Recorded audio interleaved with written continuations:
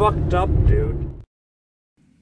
Oh, speaking, I guess this whole fucking episode's gonna be smoking themed. But did I tell you guys about vaping for kids? No. Did I? You mentioned it to me. I think that was last weekend, though. I don't think it was during yeah, it wasn't during this. So we recently moved and moved into this house, and you know the kid's still trying to, like Gavin, he's still mingling to get into the neighborhood to just try and get people's phone numbers, get new friends. He's just not, and no matter where you are, no matter how social you are, you're not going to immediately fit in or bond or connect with those around you, especially at that age. It's a lot hard.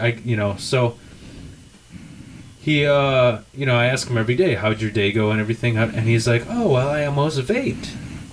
Yeah, because we went for a walk, and there's a store by us, a vape store. It's got vape in the name. It's like, oh, I know what that is.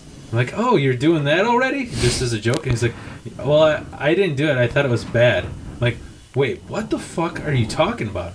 So I guess I'm like, yeah. Where the hell did you vape from? Was there some kid who just skips school and sells it in the parking lot? He's like, no. One of my friends in my class has it. I'm like, okay, so he's in your class. Did he flunk a shitload and he's like 16? He's like, no, he's my grade, he's my age. I go, why does he have a vape? And I went online, did some research. They have vape now for kids that's vitamins. B12, vitamin C. And which is completely fucking ridiculous. Because when I picture this situation, I just picture this kid smoking vitamin. I just picture this kid in a leather jacket like, yeah, you kids do your homework? Not me. You know? And like what the fuck? How is that?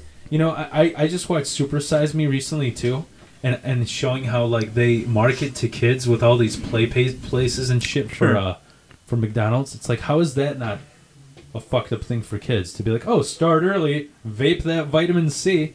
Oh, you're deficient in oh, you're a fucking diabetic. You need some diabetic medicine to vape. I don't know.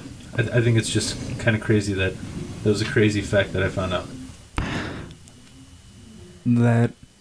I don't know, I'm not surprised. Not surprised. It's pretty cool. Nothing. It's pretty cool. I mean, would you be the vaping 10-year-old, Bill? Man, if they had that technology at the time, hell yes. But yeah, fuck those Flintstones vitamins. Yeah, right? Those Flintstones. Yeah. Well, you know what we did, John, with the when cough syrup was cool. That was fucking great. We weren't 10 years old, man. Like 10 and a half, 11. That's what it does to you. It makes you think that you did it at 10 years old. I don't fucking remember when I did it. How long? When was that? I think that was like 16, 17. 16, 17, really? It was definitely high school. Well, I know it was definitely before we could get alcohol. Because we were trying to get fucked up on something. Not be Lil Wayne. Just listening to sipping on some Sizzurp and be 36 Mafia thug. Because no, actually that reminds me. Recently I started playing Silent Hill, and the thing that pissed me off the most. Okay, I was telling John earlier and Bill that I couldn't play Silent Hill because it's just too hard, and I couldn't find the flashlight in the fucking game. So pretty much the whole game is black if you play it without the flashlight. So the one thing that I realized, though, that I did like, that brings me back, don't you laugh, you bastard. I need my flashlight, all right? No, but dude, I remember this. I don't know if you... I'm going to tell you how I remember it, and I got shitty fucking memory. But I remember, I think your dad went on vacation or something, so we had the apartment to ourselves. And then I think your sister went on a sleepover. And we were snowed in, and then I had fucking cough syrup, and then we played Silent Hill all the way through without sleeping, and that was the scariest shit I ever fucking experienced.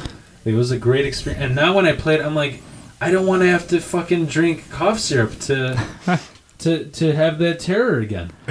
Why do these motherfuckers come up with games that aren't scary? Do you remember that, John? I remember playing a lot of Silent Hill, but I don't recall that day. Side effect of the cough syrup, I presume. Yeah, must be. Well, I do remember when. Do you remember Triple C's? Yes, unfortunately. Yeah, because I remember somebody told us to take 8 when you're supposed to take like 2. So I think didn't you take 16? No, I think I took 8. Okay, because I thought I'm pretty sure I took like 16 or 32. And yeah, so that explains a lot. And Not then being able played to some find a Silent fucking- Hill? Well, and that's when I couldn't find a flashlight, and I was like, John, you play this shit. See, man, you got to get some allergy meds. Then, Some allergy meds. yeah, is that the Triple C is like the Benadryl and shit that you just pop tons of it? I don't know. I just thought about that recently because I was going to pick up some meds, and they actually have Triple C's behind the counter now. It's cough and cold. Yeah. Gotcha. Well, I know I had a lot of friends that would abuse like allergy pills like Benadryl and shit. And you take enough of that and then you trip and then vomit a lot. I've never heard of that one. Well, you're missing out. It's never too late, John.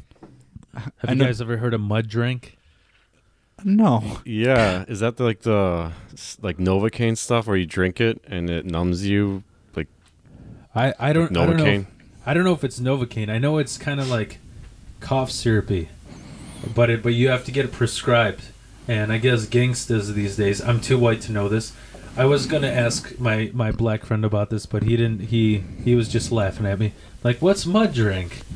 And I guess I read online. It's kind of like a lot of rappers. They mix this like really dark cough syrupy, numbing drink with Sprite, and it just really fucks you up. I guess that's what's kind of making Lil Wayne have seizures and shit.